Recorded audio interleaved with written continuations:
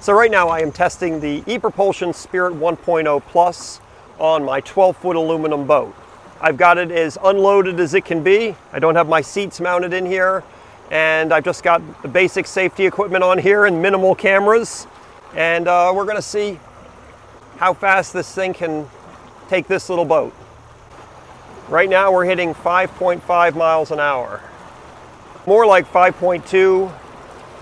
I'm going to turn around up here and we'll go the other direction.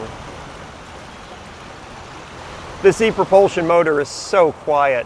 It's such a pleasure to take it out on this little boat. So this way we're hitting about 4.8, 4.9. So the other direction we were hitting about 5.2.